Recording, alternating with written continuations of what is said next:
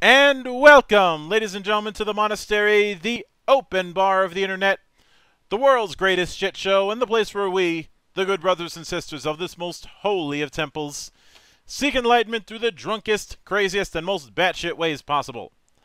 I am your one and only gaming monk, better known as Mildra, and with me I have a newcomer to the temple, coming to us all the way from the land of heavens and heresies, because we love alliteration here in the holy grounds. The one and only Tanner Walker. No, he's not a ranger, though rangers are playable in this game. How you doing tonight, man? I'm doing all right. Happy to be here. Thanks for having me.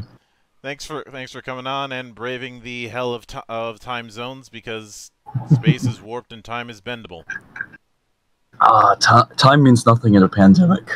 You know, everything's just online now, right? That's what I'd like to say, but but I still have to manage time zones here, so it's still pain. Yeah. But one of the big traditions around here, obviously, is the humble beginnings. Mm-hmm. So I'd like you to walk me through your first introduction to role-playing games, and what was it that made it stick for you? So the first time I got introduced to role-playing games was right about the time 3.5 had just come out.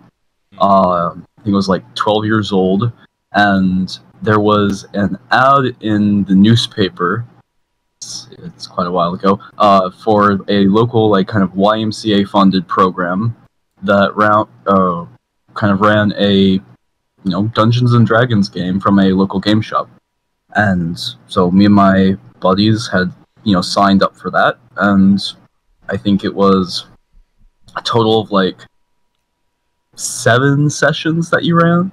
And so we all made characters. I think it was from levels 1 to 3, so 1 to 3 and 3.5 is not a whole lot of power, but when you're a kid, seems like a whole lot.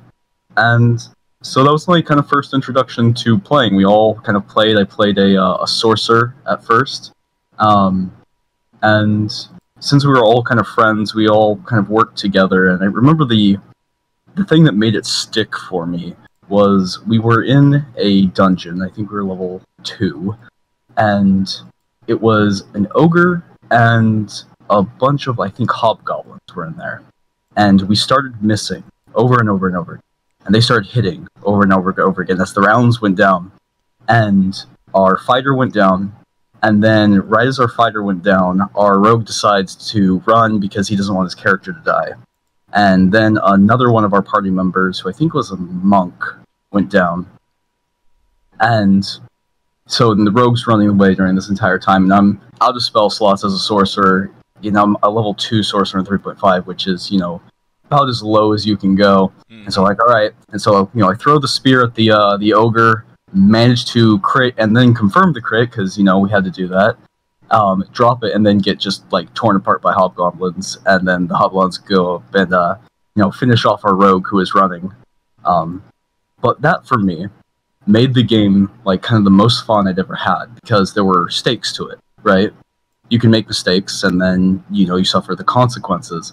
Of course, when we remade characters, right, we made them with that kind of encounter in the back of our minds, but it wasn't so much the characters that we had remade. It was okay, well, now we know how to work together. We know who to put up front. We know who to hold back. We know kind of how to play the game in a tactical way that led to cooperation, which for me was, way more fun than I had, originally been having.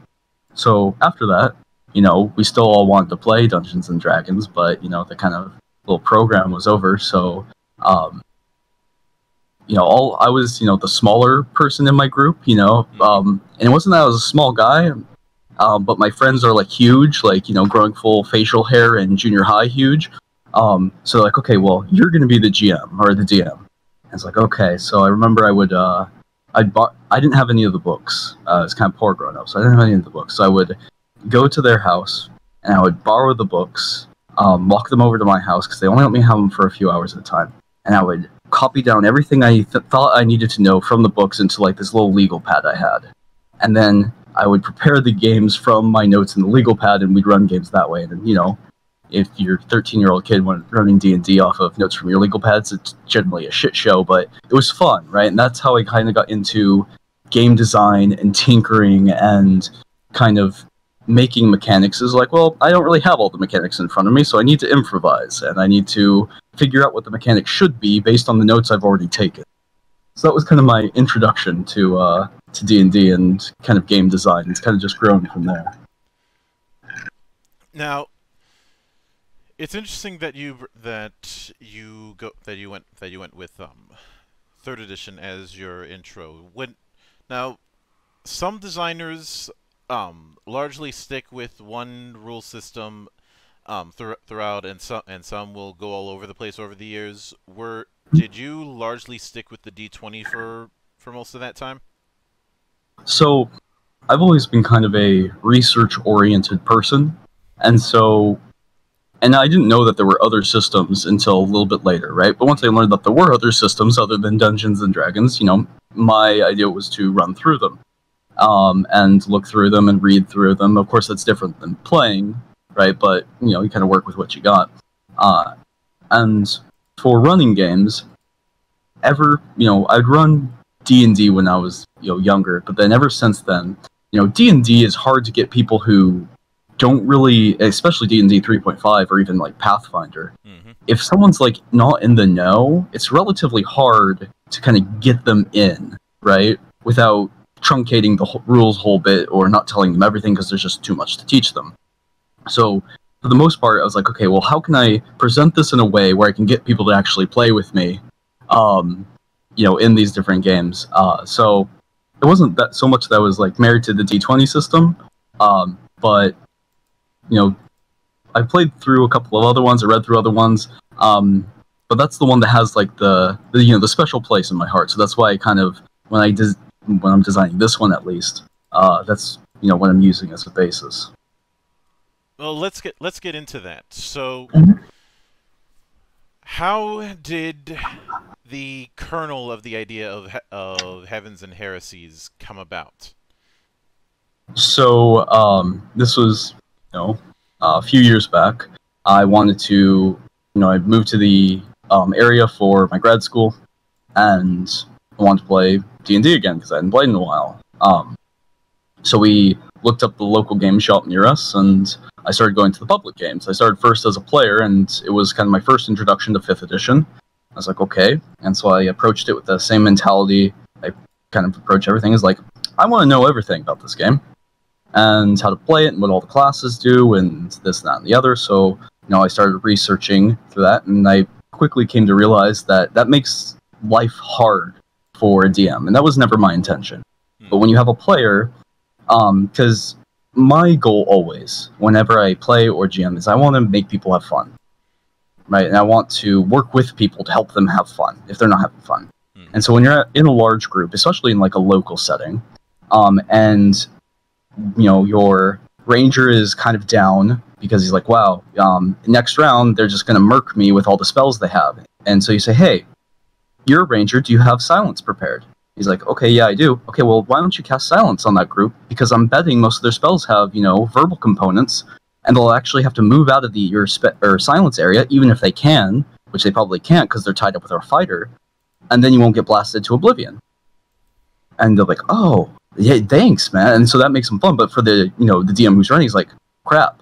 No, now I have to, instead of just enjoying my kind of leisurely game, I have to think about it in this very hyper tactical way, and that's not fun for me. And so I kind of, in trying to help the players have fun, I kind of made the life harder for this newer GM who did a fantastic job in my opinion, but it was still like it wasn't what he wanted to run, right? Because he couldn't relax, and that was my fault. And so from being a player, I quickly switched into being a DM. Like, okay, I don't want to put anyone through that. I will kind of run all that, and I can kind of have my cake and eat it too that way. Mm-hmm. And so I started DMing for a public group, which is kind of a trial of by fire in and of itself. And these groups are about 10 people, which is way too much for 5e to really handle with their the way they kind of do challenge ratings or encounters. And so it was mostly me figuring out how to make this game fun for 10 people. And Mm-hmm. because of that, and the kind of work I put into it, I started seeing things that I really liked about 5th edition. There were certain things that I thought were really good and made for a very fun play experience. And there were other things that are like, this makes my life a lot harder. There's a lot of things I need to require, or I'm required to do in order to make this game fun for them that I don't think I should have to do. And so that's where the kernel began. It's like, okay, well, what would I do differently? And so I started to, for my home games, I started to, make, the list of homebrew rules and like, okay, well, these homebrew rules are like a band-aid because I'm still not running the game that I really want to run. And so I started thinking, okay, well, I've tinkered with games for a while. What would that system look like? What is the system I want to run? Why do I enjoy these things that I enjoy? How can I make a system that emulates that? And, how do I communicate that to other people? And that's where the kernel began, is from those kind of public, local game shop games for 5th edition. And, seeing certain things that I liked, seeing certain things that I didn't like. Yeah, and I can now.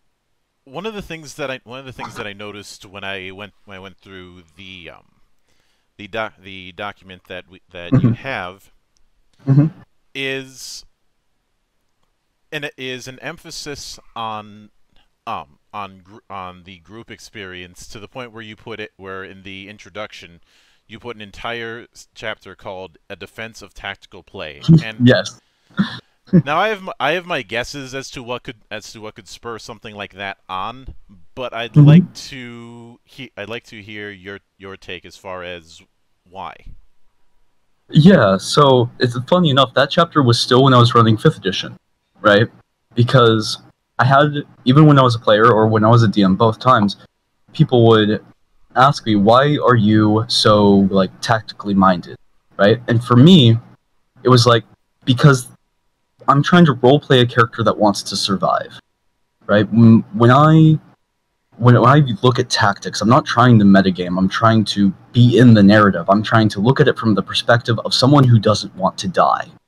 And here are the tools they have available to them, and how are they going to use these tools to survive? That's kind of what I'm looking at. And after explaining that kind of over and over and over again to people, I'm like, okay, I'm going to write all this down, and I'm going to, have that written, so when people ask me, I can kind of, reference it, or at least like give them a summary of it, so at least I have my thoughts down. But for me, it was, all right, if I'm a fighter, right, and I want to live, how do I do that? Well, I can't do it by myself. I've got a limited arsenal, right? The mechanics of the game are my representation of the kind of world's reality. And there's only so much I can do within that reality.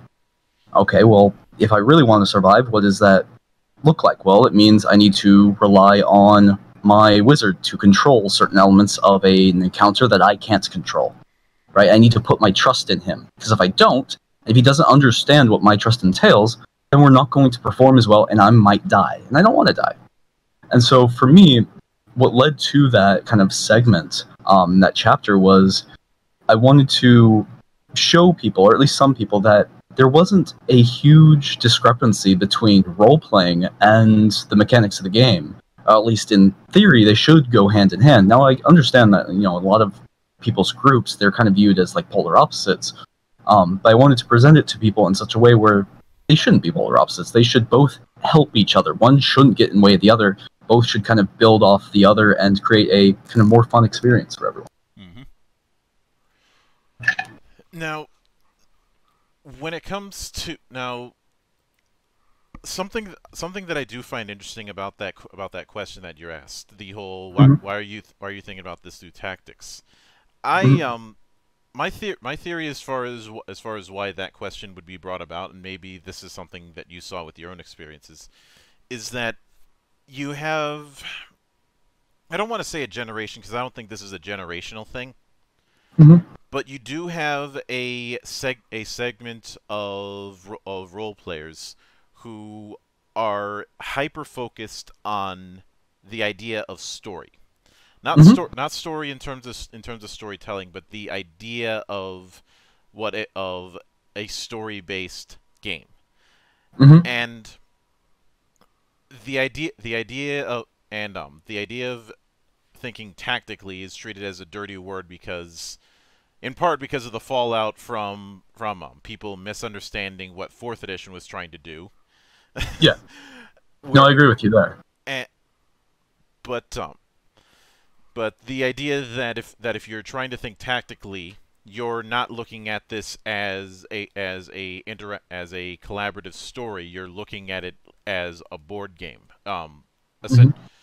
Essentially, you're trying to metagame or power game, whichever term you want to use, and Yeah. um my approach has always been, if that's truly the case, that that's more about the story, then why are you playing a game with defined classes? And why is it that whenever I run games with my LGS, Mhm. when I would do one shots with them, there would always be people talking about, who's going to be the tank, or who's going to be the healer, Mhm. that kind of thing. Um, Mhm. for as free form as people want to claim, eventually they're going to fall into certain archetypes.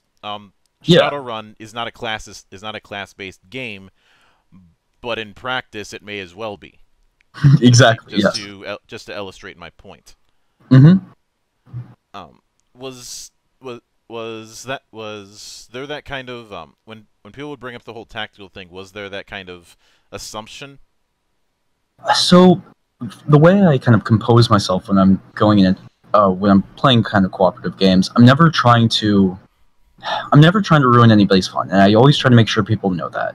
And I always, will kind of take the fall if need be. So when most people were asking me, why are you kind of approaching this from tactical? I mean, there was always dicks in the world who were trying to just, I don't know, put the screws in you or whatever. But for the most part, they're like, okay, what they wanted to know is, why are you putting so much energy? Right? That was the question a lot of people were asking. Why are you putting so much into this? And for the people that weren't, for the people who didn't say anything but were, part of the conversation, part of the table, I also wanted to, let them know, hey, I'm trying to have fun the same way that you're trying to have fun, right? Mm-hmm. I want to be a character in a story, right? And from my view personally, this is how I be a character in a story. It's by trying to survive, because that's what the story is about, is trying to get through this. So I always try it, because most of the time, right, when people think that tactics are bad, or they think that strategy is bad, they've had a bad experience with it, right? They've had a person who's ruined their game from saying, no, you can't do this, no, you can't do this, and has tried to reduce their agency in the game through what they find fun. And I always try to push back against that. I'm like, no, why? But we can have both, right? We're cooperating with each other. We're playing a cooperative game. We should be friends here and try to help each other have fun. Um, but, Mm-hmm. but yeah.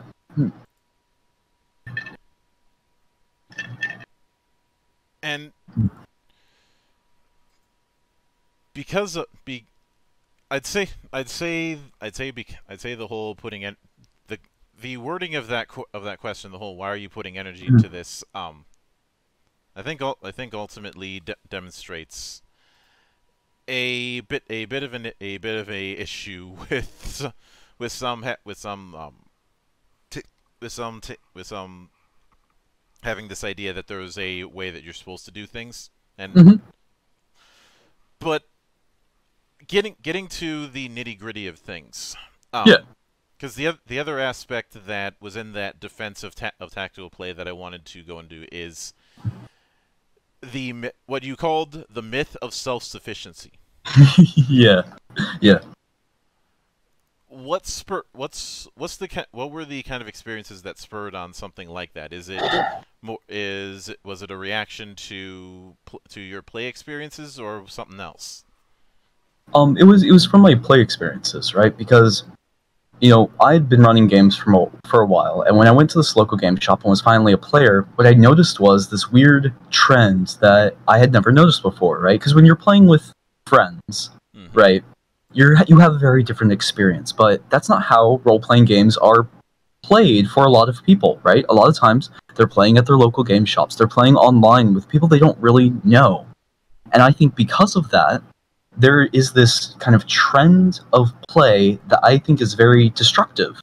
And it's this trend of selfish play, where people say, you have to make your own fun in this game, and that's your responsibility for you to do. And I just agree with that. I don't think that's what cooperative games should be about.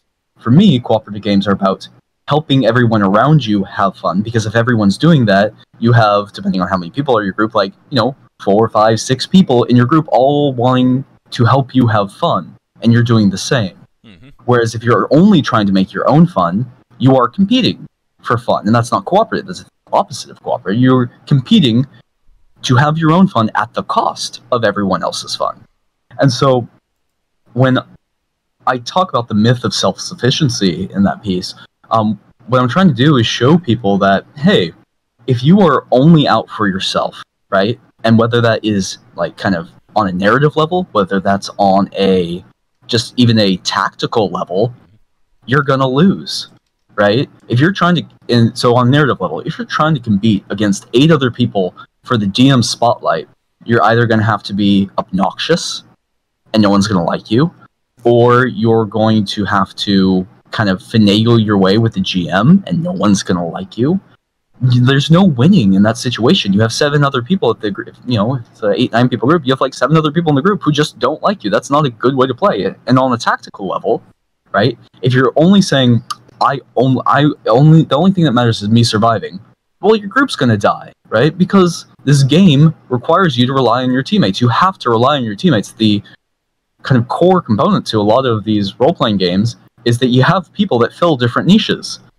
And if you try to fill all of the niches, you're going to be kind of underpowered in a lot of respects, and it's just not going to be as fun of experience. So for me, the myth of self-sufficiency is the idea that you can do everything just as good as, you know, a giant group, and that's just not true. And that section was really to show people that, right? That, hey, as a group, you're a lot stronger, right? When you rely, when you trust, when you kind of do actual cooperation, not only does the game get more fun on a narrative level, on a tactical level, the game explodes in options and is a much more fun, but also like rewarding experience, right?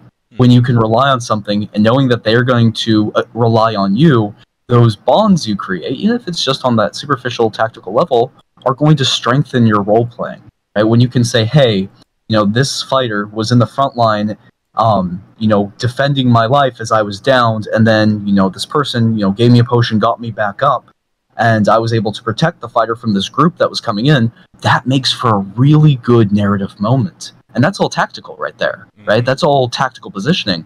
But if you are then in the tavern talking about that on a narrative level, the fighter just saved your life, and you just saved his. That should create a really strong bond on the narrative. So that's what I'm trying to show people with that, right? That there's this myth that you can create your own fun. You can't. This is a group game, right? If you want to create your own fun, you should be playing a single-player game, but you're not.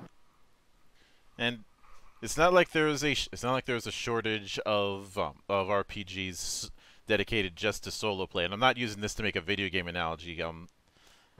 Somebody who's been kind of a pioneer of that kind of thing lately is friend of the show Jacob DC Ross.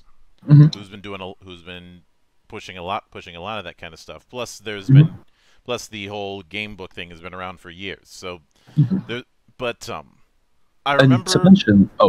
I remember my mentor once saying that the absolute worst kind of character that anybody can try and bring to the table is the lone wolf kind of character. Exactly. Yeah. Or in the furthest extreme of that, it was something that was on the old RPG.net article called the Nenad, Neutral Evil Ninja Assassin Drow. I think I've read that, actually. It's ringing bells. Which was basically designed as a general, don't fucking do this. Yeah. In the same way the Mary Sue was written as a don't do this for fan fiction. Now, when it when I looked at the framework that you have for Heavens and Heresies, it's very clear that I'd say D&D is a major framework, and I'd say 5th edition D&D is more specific in that framework. But what would be some of the major changes that somebody would have to I don't want to say adapt to, because that feels like you're forcing somebody to do it, like no, I got you. to catch right-handed. But what are some of the major changes that they'd have to be aware of jumping from 5e into your system? It's from one burning ship to another. No, I gotcha.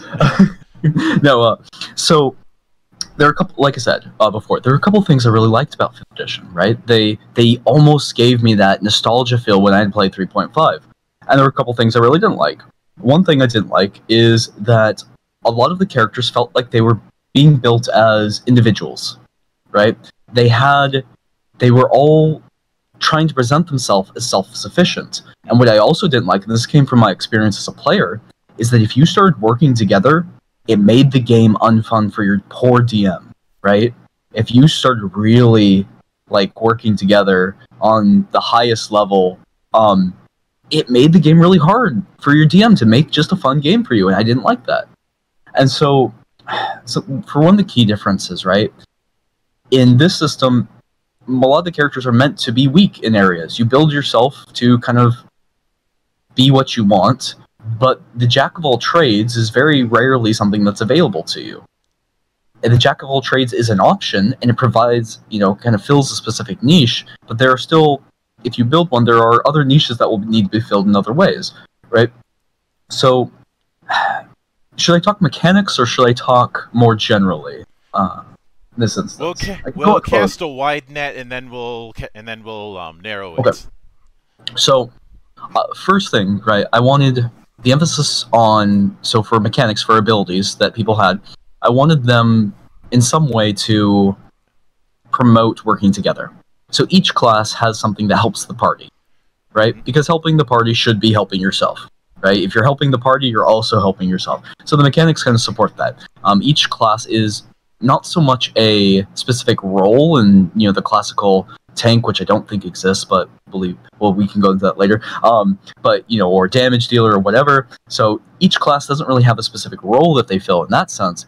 They're more of a play style, right? They're very open, and you can build them to kind of be in the role that you want to be in.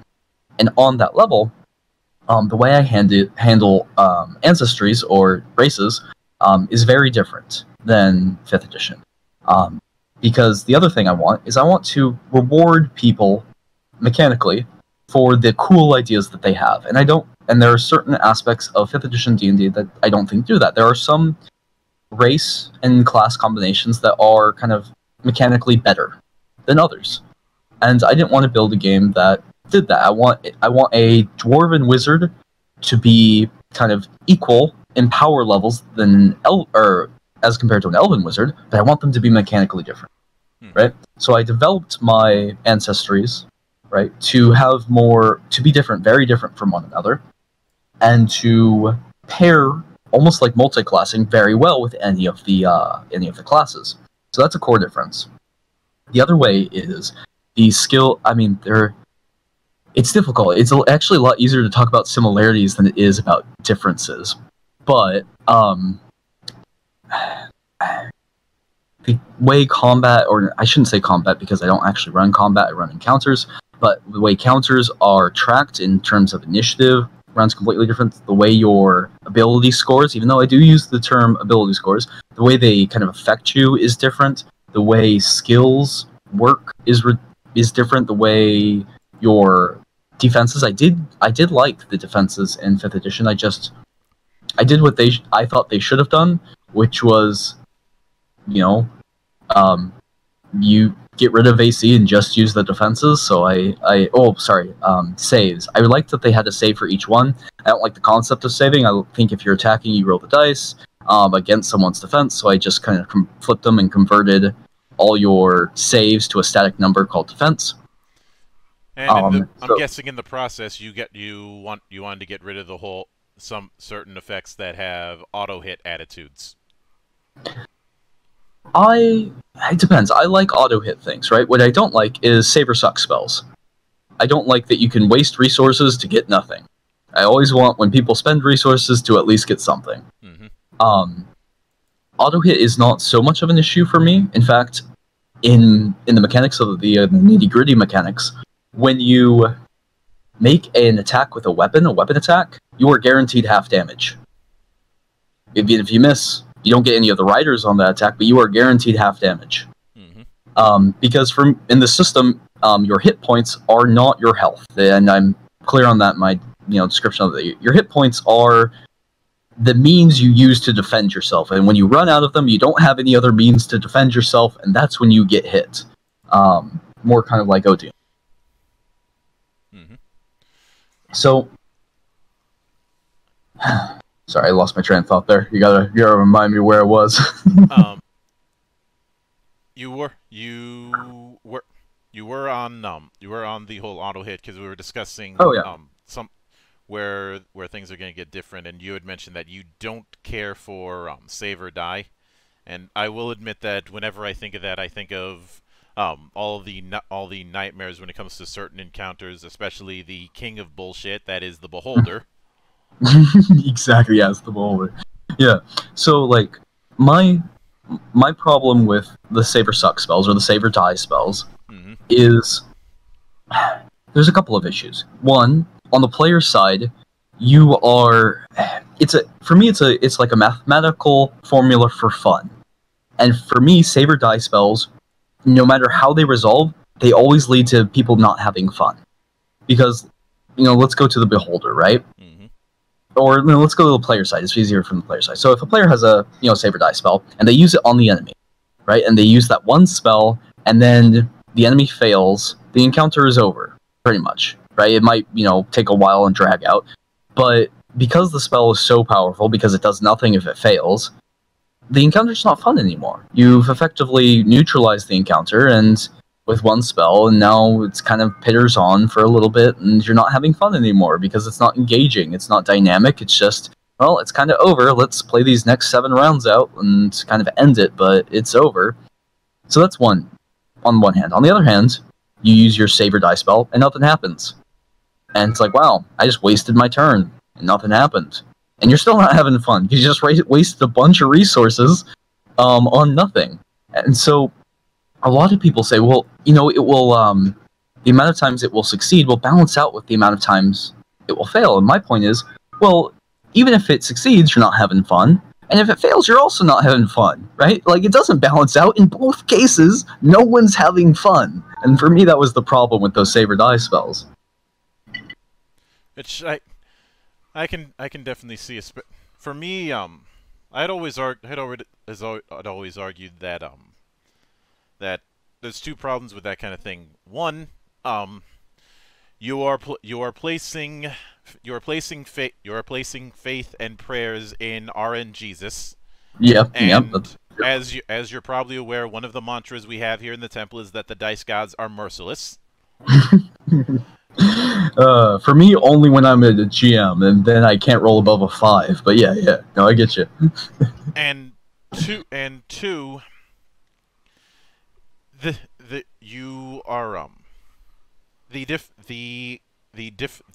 difficulty in those sort of things does not present a narrative or a gameplay flow. I guess is the better word that I can put it. It's more of a dead stop. I hadn't really thought about it in that terms, but I definitely agree with you there. That's another problem with it, is that it doesn't create anything. You're right in that. Are you familiar with the concept of flow theory?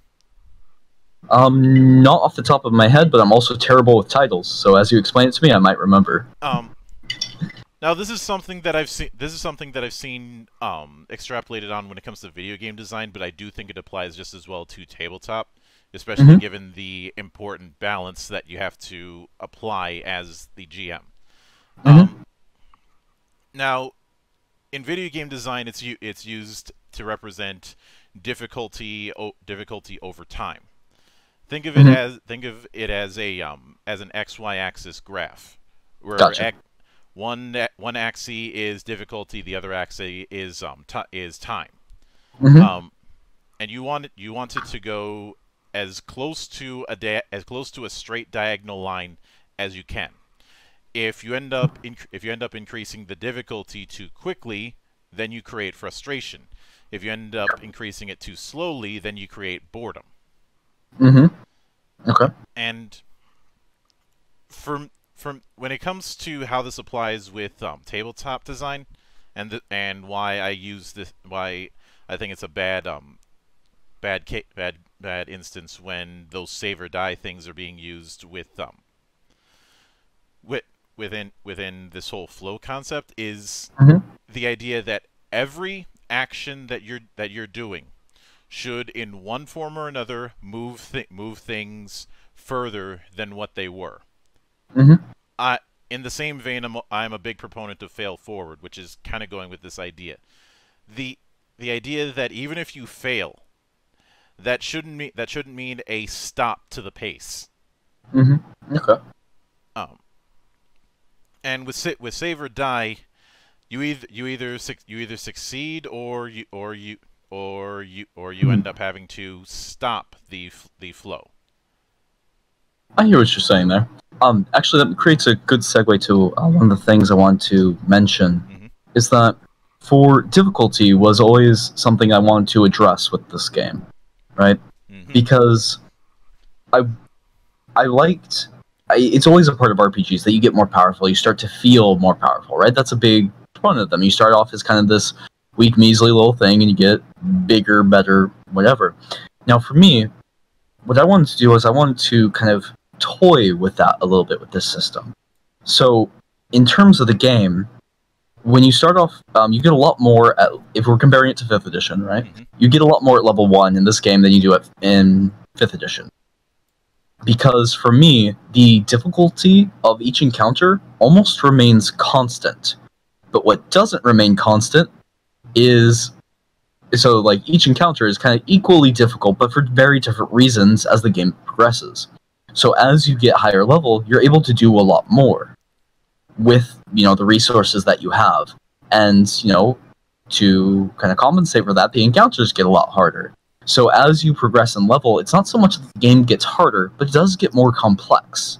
The difficulty level stays about, the same. I don't want it to be too difficult for people. I don't want it to be too easy for people. I want it to hit that, nice little middle point. So difficulty actually stays the same. It's the complexity that goes up as, time goes on, because you have more options available to you to solve a situation, and thus the difficulties that oppress you, also become more numerous as well. But with the failing forward thing, I like that you mentioned that, because I think what you touch on there a little bit, and I'd love to hear your thoughts about this, is there, especially in RPGs, right? And I've said previously that one of the things I like about RPGs is that there are consequences to the choices that you make, permanent ones, right? A lot of time, especially if you're low level, you die. You bring in your next character, right? And I like that. That for me, I agree, and I understand that not everyone does, but for me, I really like that. I like to know that my choices that I make have meaning, and they have weight behind them. But I also, just from a design perspective, I totally understand that it sucks to have your character die, right? To not have, this character you put all this time in, you've worked in, it sucks to have that thing you've put so much effort into just be like, boop, oops, bad roll the dice, now your character's dead. So, one thing that I've kind of developed in this system is, it's right now, because, all my titles are work in progress, but it's called the death flag, right? So, in the mechanics of this game, if at least one person in your group survives an encounter, everyone's assumed to have survived, right? That's just how the mechanics work. If at least one person gets through, you guys did it. You're all alive. But the encounters are supposed to be very difficult, and so there is a mechanic called the death flag. Now, only a player can choose to raise the death flag for their own character, and pretty much what it does is it gives their characters extra abilities, power. It brings them up from being unconscious, and it gives them that moment that you see in a lot of television or movies where this character has been shit. Sorry, can I cuss? Yes. This character has been absolute shite the entire movie, right? And then they're about to die, and all of a sudden, was it Boromir in Lord of the Rings? his ground. He's getting hit with arrows, and he is on his last, and you know he's gonna die, right? And well, of course, it's Sean Bean. He always dies. He always dies. Why, Sean Bean? Why you do this to me? But it gives that scene so much weight because you know he's gonna die, and you know that, but you're like, but I don't want him to. He's being so awesome right now. I don't want him to die. I wanted that in my game, right? And so a player can choose if it looks like the encounter is not going their way to raise the death flag. Mm-hmm. What it does is it gives their depending on and death flags are specific to class. So depending on your class, your death flag will do something different. And it will give you a bunch of extra power that is supposed to help your party survive the encounter. Now, when you raise the death flag, no matter what, no matter how your party gets through that encounter, your character will always die. That's one of the rules for it. But the design philosophy behind it is it should give you that little extra oomph you need to survive something that's going wrong. Now, for me, that gives consequences, which I like, but it also allows you to fail forward. Mm-hmm. Right? And not only that, because you have to choose to actually activate the death flag, it gives player agency to death, which is a problem that a lot of GMs deal with, right? It sucks when you're like fighting like random goblin group C, and they get a lucky crit, and now your character's dead, right? It doesn't feel meaningful to the group.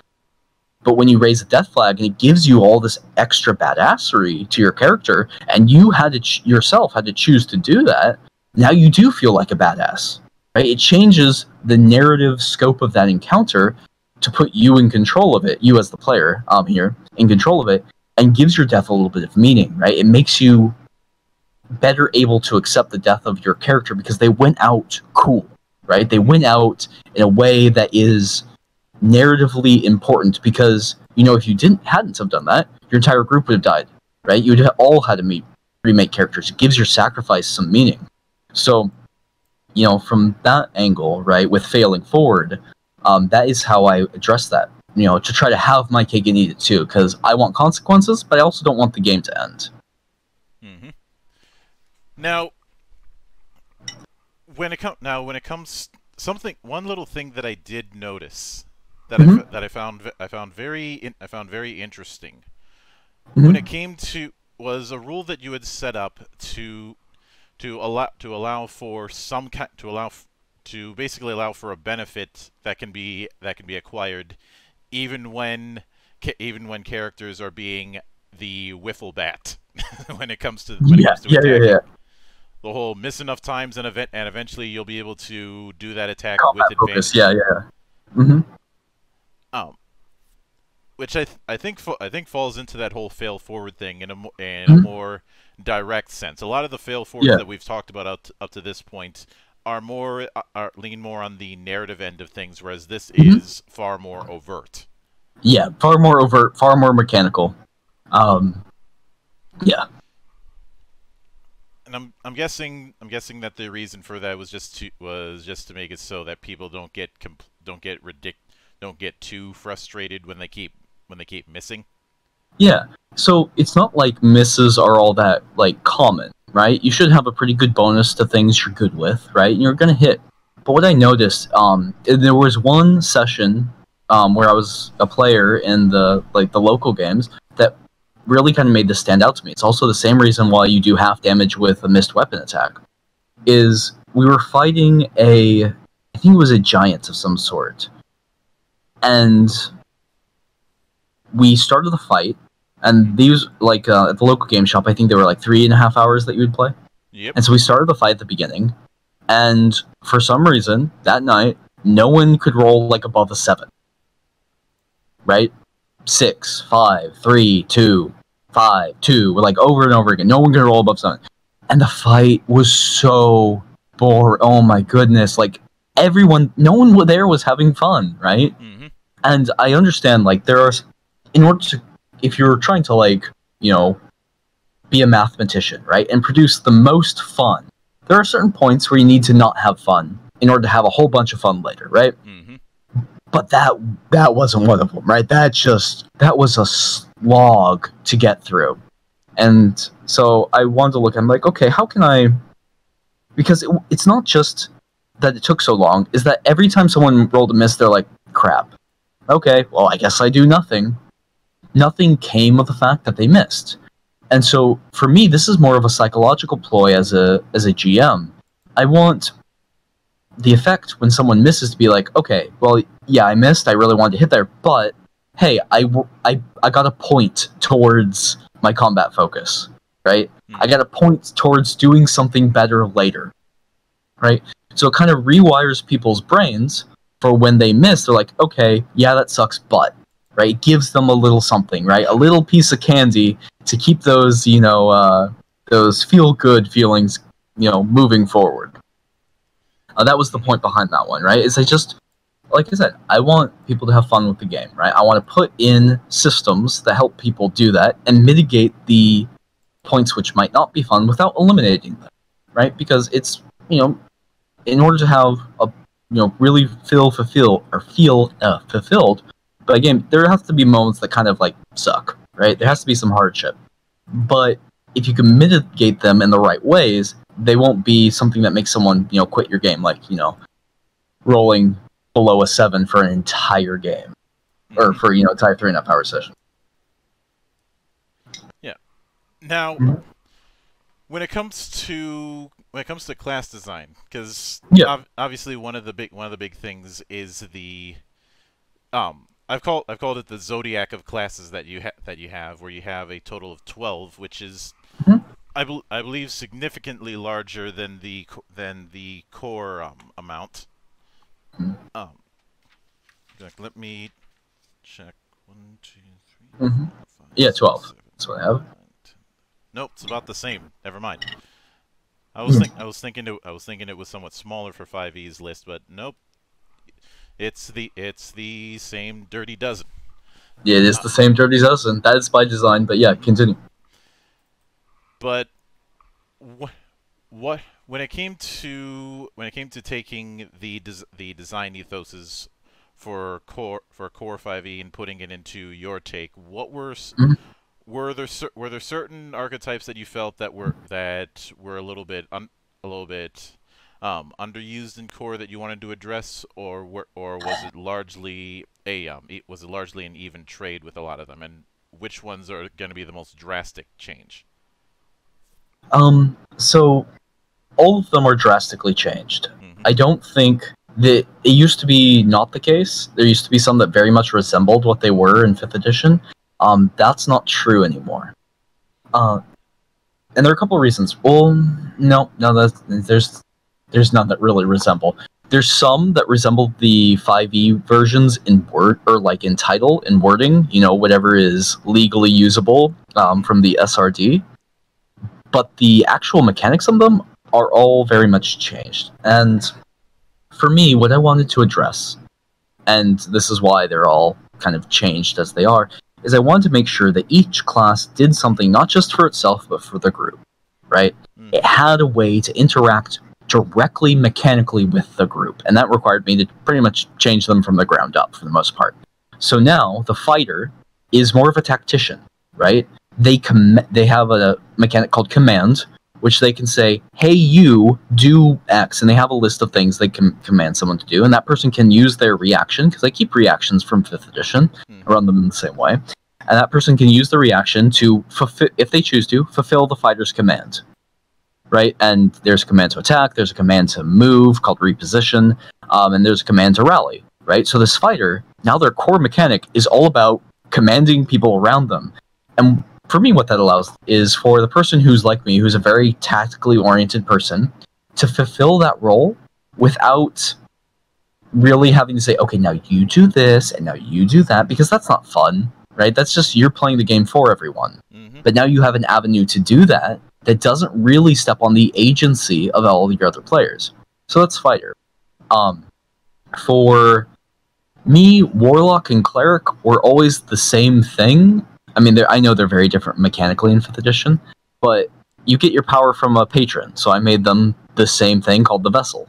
The Vessel is a more recent change. It used to just be called the Cleric, but people were like, well, why aren't they a good person? It's like, okay, fine, I will concede, and I will call them something different, so you don't keep asking me that.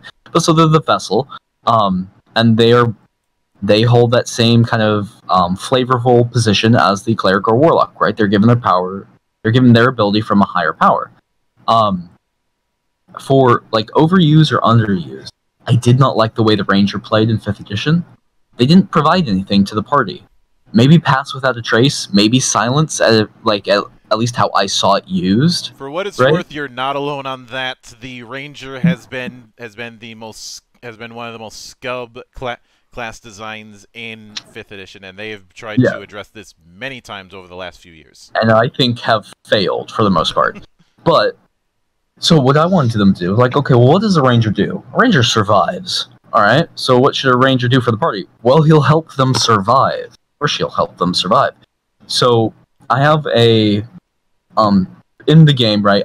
There's things that look like a short rest, except there's kind of multiple versions of it. You can push forward, which doesn't take an amount of time. It's just you push forward, and it costs you a resource that you have, and it kind of gives you some abilities. But there's also a version of a rest called resupplying, right? And resupplying generally either requires you to go back to town or go back to your cart or your camp, or take some time off, because time is a resource that should be evaluated by, at least in an adventuring game, it's a resource that I've put into the game. And so, but taking time to do something is going to cost you. With a ranger, one of their abilities is they are so good with manipulating their surrounding environment, they'll give you a free resupply. You don't have to go back, which is really strong, right? That really helps the group, right? When you can just resupply your potions, your poisons, whatever. Because in this system, once you buy a potion or poison, you kind of have that version of it kind of forever. Yeah. So when you're able to replenish those resources for free without needing to take the time element, that's really helpful, right? That helps the group no matter what. They can also, one of my favorite things that Ranger does, at least in one of their archetypes, is they can give other members of their team their unused movement speed. Because positioning, at least in a lot of encounters, is very important. Where you are, how fast you can get there, is important for a lot of encounters, fights, or not fights. And a ranger can give their team their unused movements, and they have a lot of it, right? And that becomes really important when, oh man, your dwarven wizard, he doesn't move very fast, but he needs to get up that hill as fast as he can. When you have a ranger in your party, you can feel that on a mechanical level, which kind of pertains to the narrative level. So my goal in redesigning all of these classes, right, was to give them something that no other class can do, right? That was kind of open and, promoted working together. What's another good one? Wizard, which is a more recent fix. Wizard can make spell scrolls, right? That's one of the things they do. And they can give those spell scrolls to their party, meaning they can have their party cast their spells if they need to, right? They can kind of distribute the spells that they could normally cast themselves to their party, right? So, even if they're unconscious, they still have that wizard spells in their list of things the party can do. Sorcerer, their meta magic can affect any magic, not just their own. Enemies' magic, your allies' magic. So if you have a sorcerer and a vessel in your party, when your vessel casts a spell, the sorcerer can augment that spell with meta magic. That creates party cohesion and forces the group to work together in a way that doesn't feel like, it still makes everyone feel special, right? It makes everyone feel like a badass.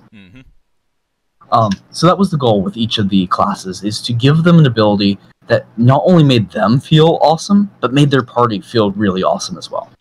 And for that, a lot of the classes had to kind of be redesigned from the ground up.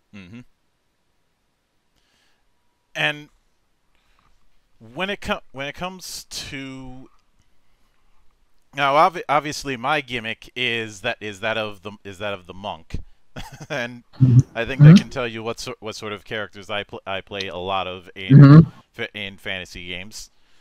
So I look at the disciple, and especially given its use of enhanced movement, there's definitely a lot of similar DNA between that and the traditional monk. But where would a class like the disciple be familiar and different, and where would it add this whole contribute to the party kind of thing that you've been building? So, Disciple, for me, is probably one of the most versatile classes, right?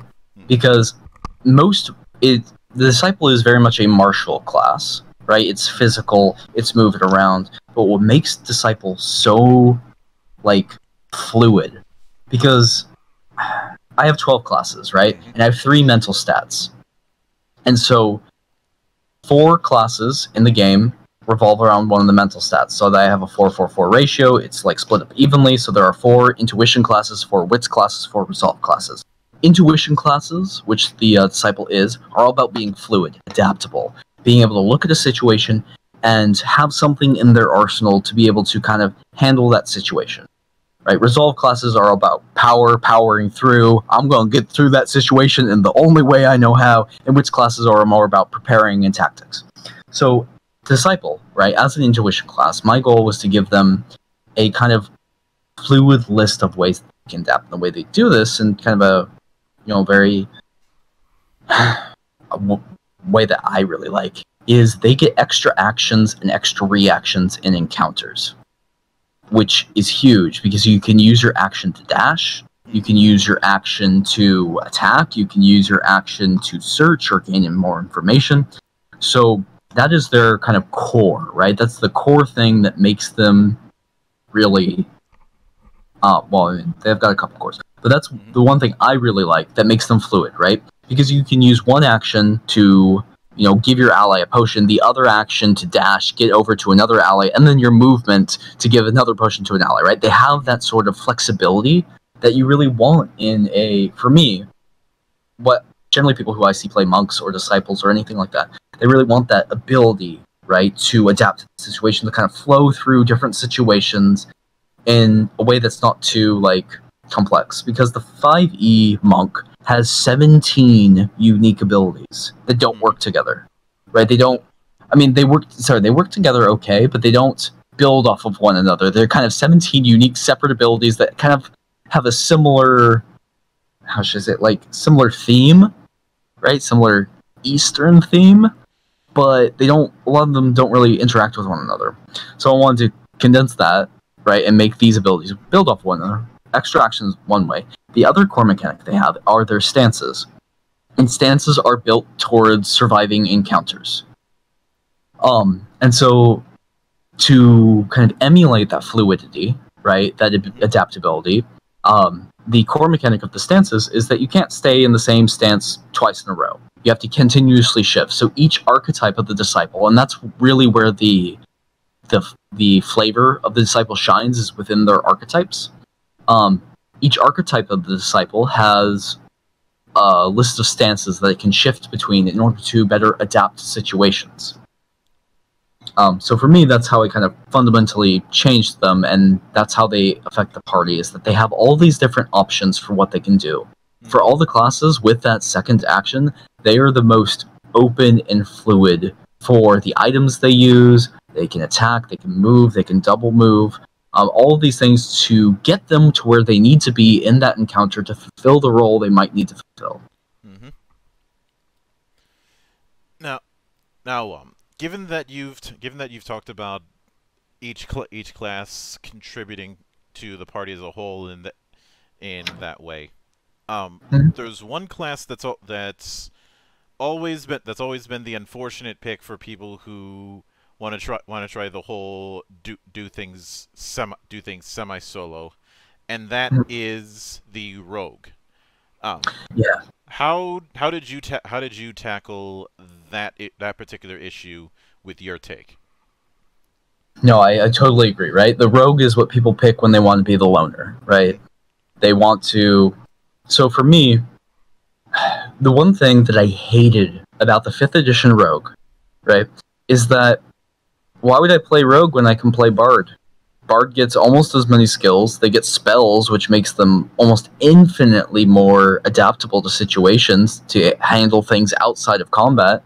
And yeah, sneak attack can do a bunch of damage, but, have you ever polymorphed into an ape and then just hit things? That works pretty well too, right? So there's all the situations a rogue can handle, a bard can handle infinitely better, but they don't deliver you the flavor of the rogue. That's why people, I think, play rogues, is they want that flavor. So the way I handled that Um, in Heavens and Heresies, there aren't that many skills. Although that's kind of misleading, because in 5th edition, your skills are attached to specific ability scores, right? Like persuasion is charisma. I don't have charisma in my game, but in Heavens and Heresies, your skills are just your skills. You add them in where they are relevant, right? So you could make if you're trying to intimidate someone, you could make a strength persuasion check, right? Strength and persuasion, because persuasion is one of the skills. But if maybe you have some sort of information on the person you're trying to convince, maybe you make a wits persuasion check, right? It's all, the skills are just added on to these ability checks to, for whatever makes sense. So, and there's only 7 skills, but since there are also 6 attributes, there are, technically what, like 42 different combinations of that, or whatever there is. But so the rogue, they get proficiency in every single skill in the game, all 7, as their core feature, right? There is not a skill in the game that this rogue is not proficient, right? If you want to be able to look at a situation and be like, yeah, I can do that, you got a rogue, right? With a rogue, you don't have to worry about, crap, do we have someone that can pick this lock? Crap, do we have someone that knows about magic? Crap, do we have someone who, understands the way poisons work on a body? That's a rogue's job. A rogue's job is not to sneak into places. A rogue's job is to know information. Anyone can sneak, right? A rogue's job is to implement a plan to get them something that they want. And so that is how I tackle rogue. It's not, they can sneak. They're, really good at it, but they're also really good at everything else. So for people that play rogues, and this has just been my experience, the people who play rogues, they want to feel special, right? Really good at everything. And so I gave them that section of the game, right? For skills, if you want to be really amazing at your skills, pick rogue. It's going to reward you with that. And it's not to say the other classes can't do certain skills, but when you have a rogue in the party, they're going to handle all those skills really, really well. The other thing that I gave them that I really like is that if you are using initiative is sort of in the Heavens and Heresies, you use the initiative mechanic where it's relevant, and you don't use it where it's not relevant. But if you're in an encounter that needs that mechanic, rogues can take an action before anyone else, even if they're really even if the enemy's kind of group has rolled a higher initiative than your group. That's another kind of key difference, is you roll initiative as a party rather than as a single person. But the rogues, they get to take an action before, so they get to kind of, in that way, develop the way they want that encounter to go before anyone else gets a chance to. So that's kind of how I tackled the rogue. Sorry, that's a little rambly. Yeah, no worries. It's one of those things that I'm well aware would be a tricky thing to tackle. One thing that I did notice with some of the casting classes is that while there's definitely the whole spell charges thing, that's not the beginning and end of it, which does lead me to something regarding magic. One rule in particular that's been kind of our whipping boy when it comes to the magic system in 5th edition is concentration. And this is especially the case for the wizard, which is why the wizard is probably the least popular casting class in 5e. But for me, the strongest. But continue. Is the fact that so many spells require concentration, which is a very large action tax, and pretty much makes haste almost mandatory, so that they can do other things besides just concentrate on that spell. Exactly. Yeah. What's your take on how you approach casting and the concept of concentration? So at first, when I started playing 5th edition, I really liked concentration in theory. When I first started playing, I liked it in theory because okay, for me, I want each class to be balanced, right? And that's not been the case in most kind of D&D games. Casters have more ability to affect the narrative than marshals do. That's just been a fact, especially high-level casters. They can change the world in fundamental ways that marshals cannot. And I never liked that. I thought that was dumb. It was like, okay, if this is supposed to be an equal option, right? Why don't they actually have equal options? So I thought at first concentration was great, right? Because it gives a way to kind of limit casters, and maybe make marshals comparable. Problem is, it doesn't. Casters are still just better, like almost in every way. Their ability to affect the narrative is still way more than your typical martial class. So concentration just felt like attacks against you doing cool stuff. So at first, when I was writing this and using the same sort of spell system that 5th edition, I don't use that spell system any longer. I kept concentration. With my current spell system, it's not necessary for the game, right? There's no spell that you would need to concentrate on. But that's part of the reason for that is the way I've split up what I call spells and what I call rituals or artistries. So for spells, they are your general kind of instant change thing to other thing, right? If you want to charm someone, confuse someone, do a ball of fire, do a ball of ice, right? There's these kind of base spells which you can add features into, like make it go a farther range, make it turn into a ball to cast fireball, make it turn into a cone to cast, a cone of fire, right?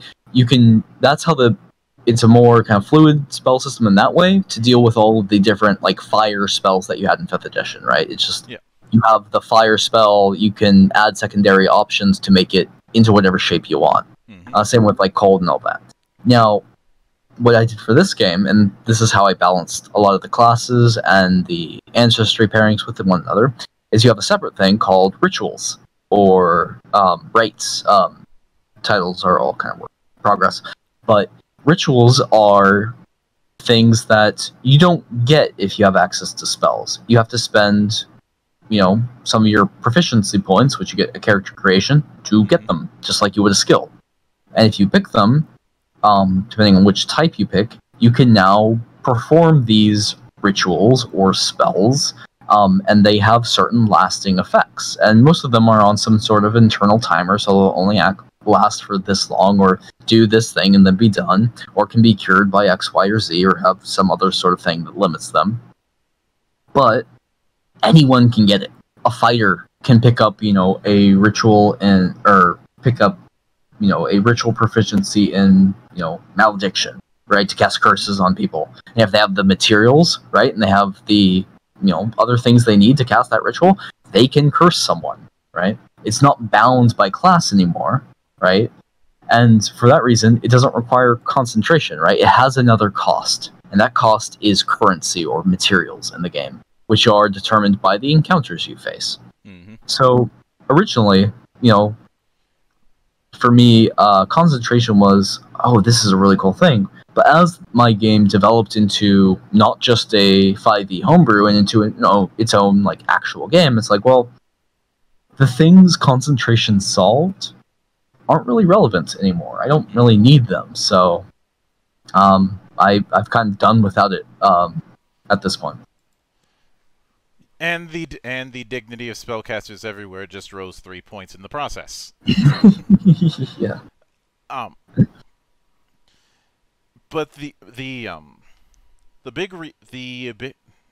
is kind of why I had to bring up the wizard, because the big reason why the wizard ends up being less popular is because of the fact that it doesn't have the side grade variants of casting the way other casting classes have, like say the warlock. Instead they just are falling back on the whole, you get more spells than everybody else. But the problem is, with core, because of the fact that so many spells have that concentration thing, they don't get as much of a chance to utilize the more spells that they get, because they're casting them pretty much at the same rate as everybody else, but they don't have anything to compensate. No, I agree with you there. Though for me, the power of a wizard is not in combat. The power of the wizard is their ability to affect the narrative outside of combat and change the way the game is fundamentally played through those outside of combat spells. But no, I agree. Like in and the other problem with the wizard is like it's so much bookwork. You gotta like pay for your spells. You gotta put them down. You get to a level. Like it's awful. Like who wants to do all that bookwork? Like there's no reason to. But yeah, sorry, continue. Now, one particular class that has had its issues. In fact, about a week ago, I tackled a playtest project that was doing its own approach with it. Is the druid, because the druids and clerics have been infamous for being whole parties unto themselves. They're kind of similar to the problem with the rogue. It's but in the opposite direction. People want to do the loner thing with the rogue, whereas with clerics and druids, people end up being able to do an entire party unto themselves simply because of that class's kit. Oh yeah, 100%. I agree with you there. How is this sort of thing addressed with your equivalents in Heavens and Heresies?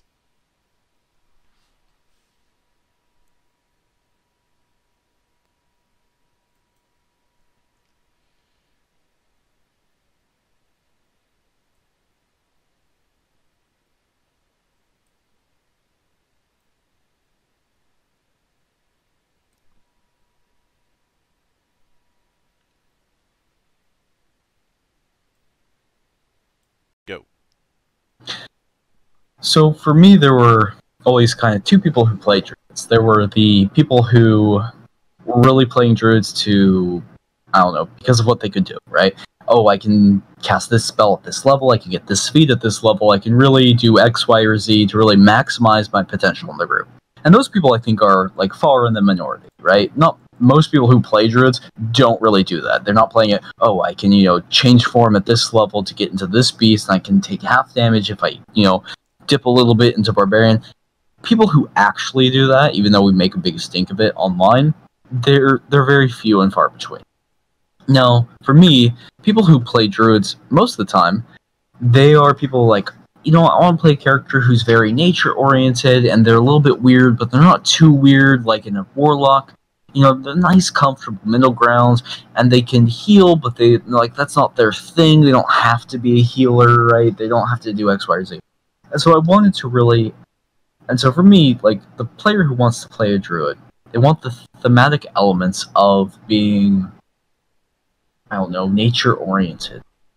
And they also want, a kind of wider range of abilities or features that kind of let them go in the direction they want to go to. Because in most iterations, druids are very open in what they can do. They can cast, a lot of damaging spells. They can cast a lot of support spells. They can cast a lot of control spells. They're kind of all over the place a lot of time. So I want to give people that option. It's one of the reasons why my druids are an intuition-based class, because they can be very open. And so the way they do that in game is a mechanic that is called the aspect, and it works pretty much exactly like Warlock Invocations, right? It is a list of abilities that you get to choose for yourself that allow you to take your druid in the direction that you want to take them in, and all of them are thematically linked, for nature and that element, and they give you ways to help the party and kind of exist as the druid you want to be as, right? You don't have to be the shape changer, but you can be if you choose that archetype. Or you could be a druid of the land, which I fixed because druid of the land is really dumb in 5e, but don't tell anyone I said that. So for me, my druid of land is more like a geomancer. They get different bonuses depending on which type of land they're standing, right? Which makes them very flexible, because if you're standing in water, right, you want abilities that are going to affect water, right? So it makes sure that no matter what, you're going to be relevant to the situation, because you have abilities that are going to help you in that situation, because you get abilities depending on where you're standing. And then the the beast, the beast druid form. For my version of the game, they're more lycanthropic, right? They're more about changing like half wolf, half this. They get aspects from different animals, which fulfills that need, and then their like aspects can fill in the gaps. But for me, right, because I can't design a class unless it helps the party in some way. What really makes druids cool is they can share their life force with people. And now I can say that, and people will be like, "Ooh, that sounds really cool." But mechanically, what that does is, for heaven's sake, I'm going to sum it up. Imagine if hit dice were way more important than 5e makes them out to be. Mm-hmm. I take that mechanic and I make it a core concept to most classes. It's not called hit dice; it's called vitality, and it's your staying power, right? It's your ability to encounter multiple things and keep going, right? Druids can share their vitality, which they don't need a lot of, with other classes. Mm-hmm. They can, just by existing, make other classes have more staying power, and that's huge to the party, right? That's amazing, because a lot of classes' abilities require you to spend vitality to even use their abilities. So if you have a druid in your party, right, he is going to feel like God Supreme in that, like, hey man, you need some more vitality to be like extra badass? Yeah, I'll give you some of that, right? It really fulfills that niche of like helping people on that more like down to earth, like nature level, Mm-hmm. with just their core ability. And I the way I design mechanics is mechanics should always support the narrative, but also what's the player wants to do, right? How they feel fulfilled, right? So that's why earlier I said that my classes are more like playstyles, right? Because people who pick the fighter, they generally want something specific to a fight. They want shine in martial combat, and for the most part, people who pick fighter, they also want to like control combat.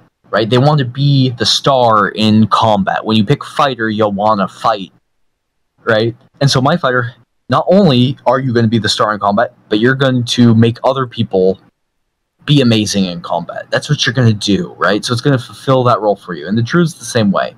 You want to be connected to nature and helping people and fulfilling all these different roles. Boom, druid's going to do exactly that for you and help your party do it as well. So that's how I kind of tackle druid. All right, I gotcha. Yeah. Sorry for the ramble again. like I said before, this I'm no stranger to rambling. Now I did notice that you are doing with a fair few of the classes, you are doing the whole subclass thing that Yeah. that 5e had. Mm-hmm. And given at least one of the ones you mentioned, I'm curious if if the format for subclasses remains largely the same as it is in 5e, or if you're going to be tweaking the formula.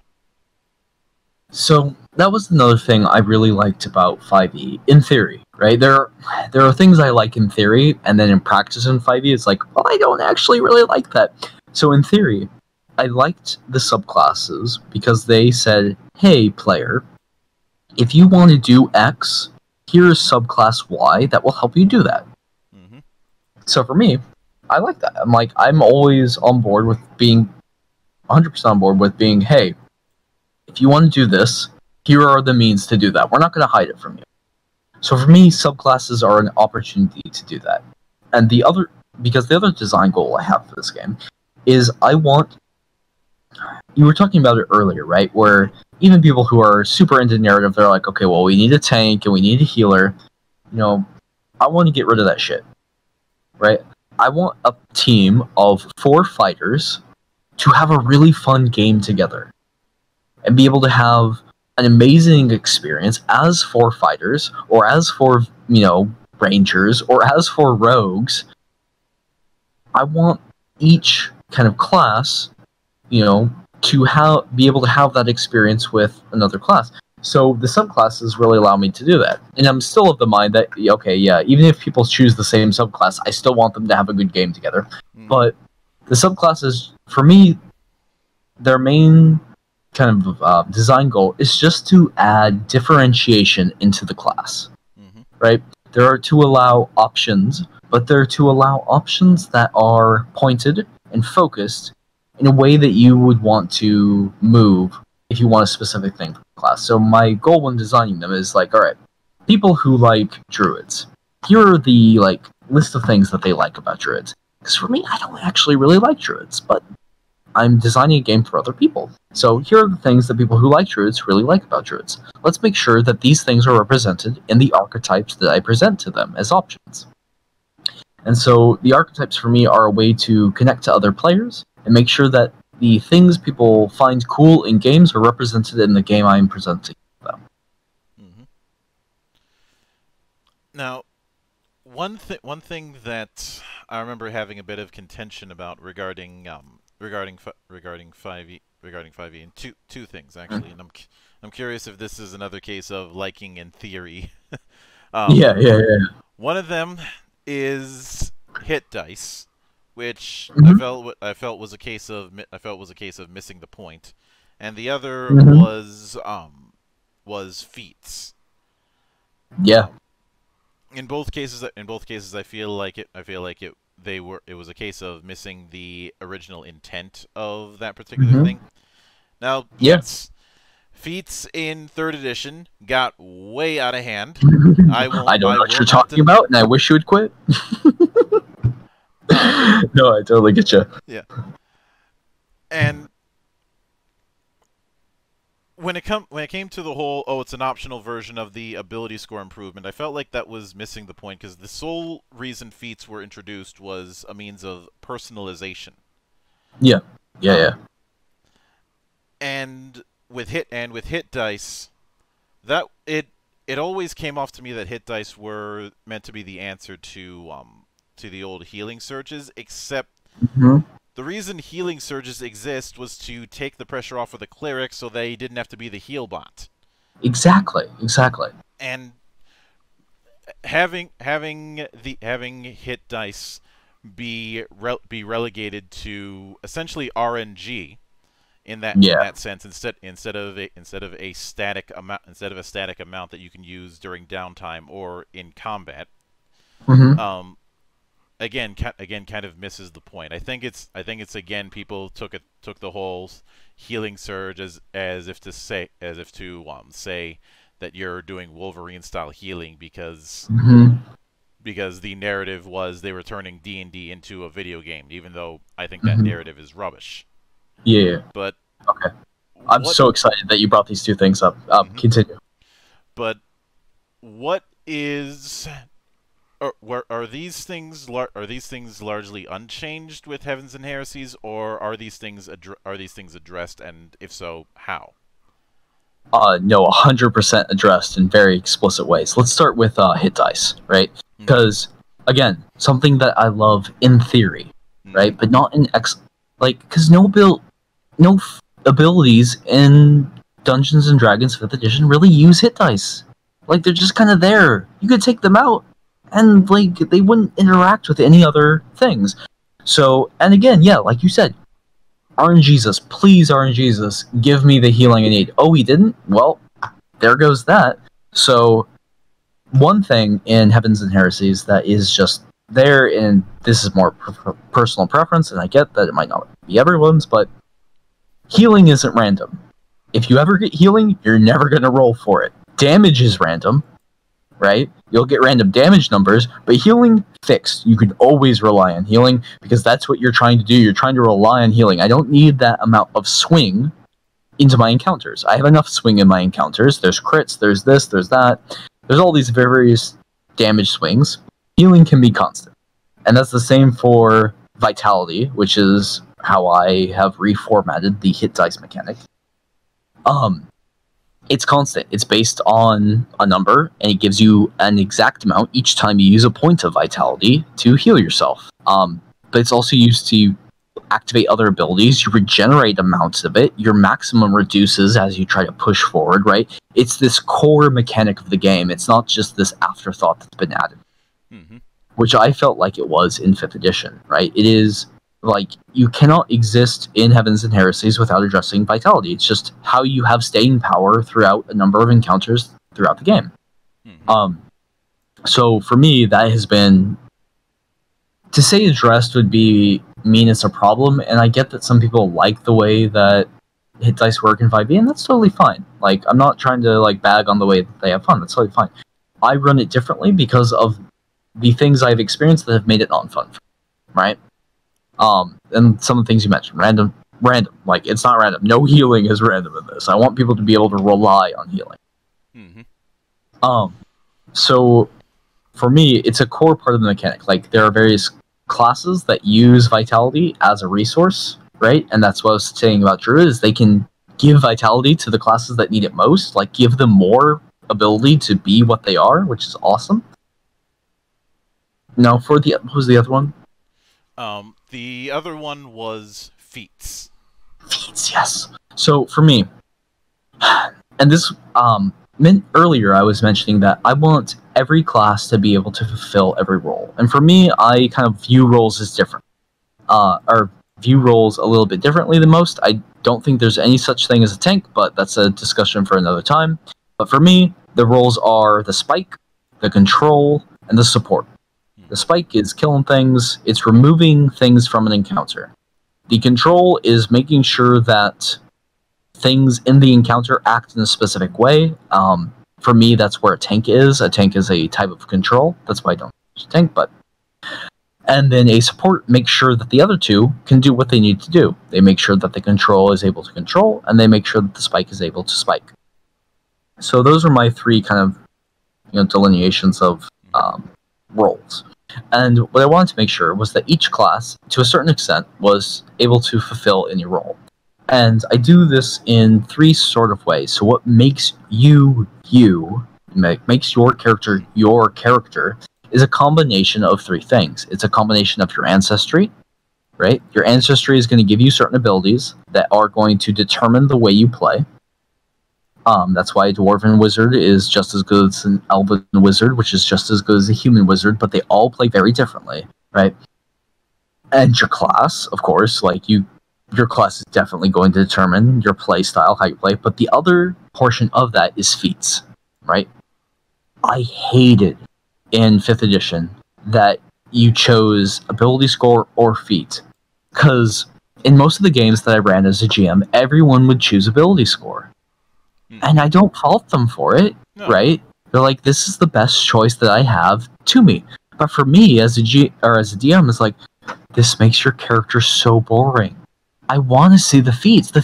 Some of the feats are really cool and really applicable to this situation. I want to see them, right? That would make the game so much more fun for me. So what I did, from a design standpoint, is I separated them. You get ability score increases at certain levels, and you get feats at other levels. And your feats are really where you get to make sure that you are fulfilling the role, R-O-L-E, rather than R-O-L-L, that you want to fulfill, right? If you want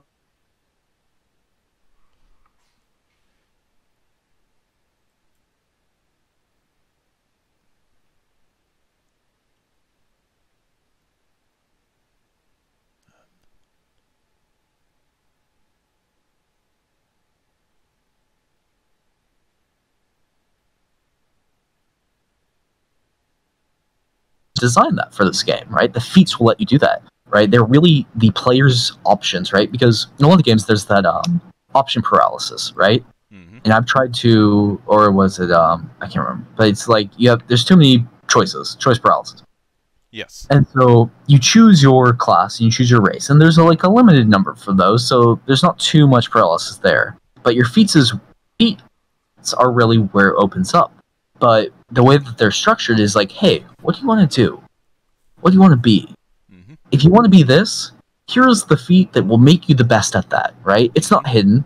It's very, overt, right? Hey, you want to be the best person with a sword who's really good at attacking people with a sword? Hey, pick this feat. It's called Sword Mastery.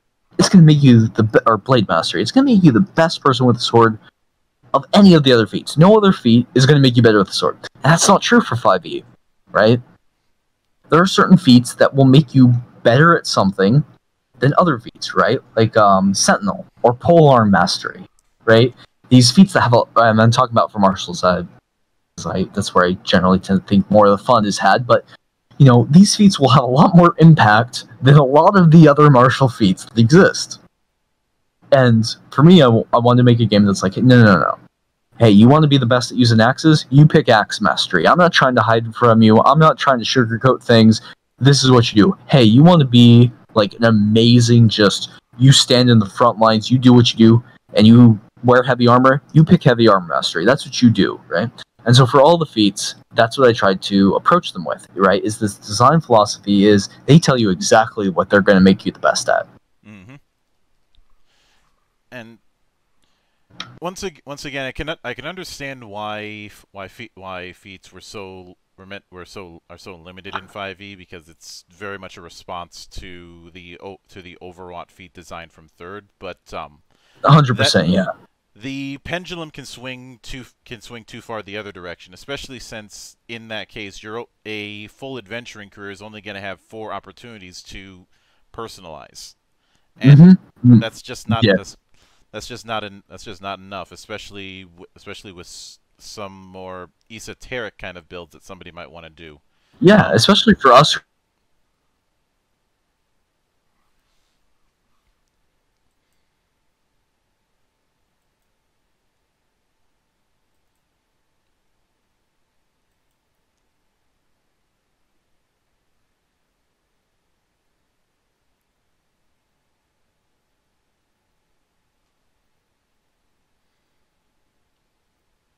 Are balanced and all that, but yeah, no, I totally agree. Oh no, did I lose you again? No, there you are. Sorry. Yep. But with all that said, what does the future hold for the development of Heavens and Heresies? Because I realize that the game is still in active development at the time of this recording. Yeah. So real talk. I'm a grad student, right? I'm a grad student at Brown University. I'm working on my dissertation right now. This game is a passion project, but I'm a researcher. That's what I do for a job. And so when I approach something like this, I approach it from a kind of, a logic of how can I research this? How can I put in the work to make it done? Or to make it, what I want it to be, right? My dissertation is going to be about 300 pages long, right? And so when people say, "Oh, you can't design something that is that long," or for games, it's like, okay, well, that's what I kind of do as a job. And so I approach this with that same, amount of respect, but also kind of understanding of the work it will take. And I'm about there, right? Like with all the stuff that I've written right now, it's about 300 pages, and I've been playtesting it over the last couple of years. Designed it, and so for the next steps, right? It's about like me in my own schedule. I need to implement the things that I've learned from playtest, and I've done that to an extent, and then I need to playtest those things that I've newly implemented. And so for kind of release, and being this is a me passion project, something that I'm working on, I am working on, okay, here are the things I want to implement, let's put them in the doc so that, everyone can see them, and they're not just in this, like, disembodied, like, handwritten notes that I have hundreds and hundreds of pages of. Let's put it in the doc so that people can understand them, and then let's playtest them. So I have a kind of plan. In the next 6 months, I'm going to playtest the kind of the biggest changes from these most recent playtests. Because in the system, I've ran a 1.5-year campaign that was super successful. It had 4 players in that campaign. All of them very happy with how the campaign turned out. Of course, there were changes in the mechanics of the game as the campaign played out. And I've also run a series of one-shots for a bunch of other groups that were successful. I mean, some of them more successful than others, but all of them successful in the fact that I learned stuff, right? So in the next 6 months, I'm planning to kind of incorporate the stuff that I've learned, right? Get the next phase of the game, the 0.05 or whatever version of the game this is. And for me, it's about promoting, right? I'm putting in the work, I'm doing the things, I'm reading outside sources, I'm doing all the kind of things that are necessary to understand the way the games are made. I'm not just some, lackey be like, I think it'd be fun to make a game. But it's about promoting, it's about getting the name out. So, and then after that, after I get this next implementation, my goal is to have the kind of mechanics, even if I'm unhappy with, some parts of them, settled by November of this year. Mm-hmm. Mechanics settled. After that, I work on polishing, which I totally understand. I need to hire an editor, which I'll do, to go through and say, hey, this doesn't make sense. And getting the kind of art online, which is slightly moving in that direction. I have more and more art by the day. I've been teaching myself InDesign, which has been a process because I've never learned InDesign, but over the last 4 months or so, I've been slowly teaching it to myself. And really, this is a game that I'm putting together myself. Mm-hmm. I don't expect a lot of people to buy it. I hope that they do. I really do. But I'm putting it together myself. I'm going to order a hard copy version of myself. If I get enough followers, I'll put it on Kickstarter. If not, I'll put the PDF on some sort of drive things. But this is really something that I'm funding, kind of, from my own pocket, and I'm fine with that. I understand what it is. To support it, though, I'm at the moment making merchandise. I've got hoodies and shirts at heavensandheresies.com to kind of like support that. And, they're cool, and I like them, and, people kind of get what they pay for with that. They get something really neat. They support the game, and that kind of helps me, fund the various, artists and editors and all that I, kind of hire, from my own stance to kind of deal with the game. But that's kind of my rambly trajectory of the game. My goal is within the next year or so, I will have it, put together because by November I'll have it kind of fixed. I'll have about 6 to 8 months to actually put everything I have in the dock into InDesign with the art. And then I'll have a rough PDF that I can send to an editor to put together and kind of deal with. And yeah, so a long process, like longer because, I'm a grad student funding this out of a grad student's pocket, but, I understand the realities of that. Mm-hmm. And with that in mind, I'll certainly be looking forward to how it develops. And Yeah. I do want to sincerely thank you for taking the time out of your schedule to come onto the show and enjoy the insanity here. No, I thoroughly enjoyed it. I love talking about stuff like this. And anytime you see fit to return, the door is always open. As I often say around hear here, drinking is not mandatory, but it is encouraged. Well, I have finished my drink, so encouragement welcome. And of course, a sincere thanks goes out to everyone who took the time out of their schedule to come onto the show and enjoy the madness. And there will be plenty more where that came from, as there always is here, on the open bar of the internet. But until then, on behalf of the good brothers present and not present, my name is Mildra. I am your gaming monk. Stay fucking frosty, everybody.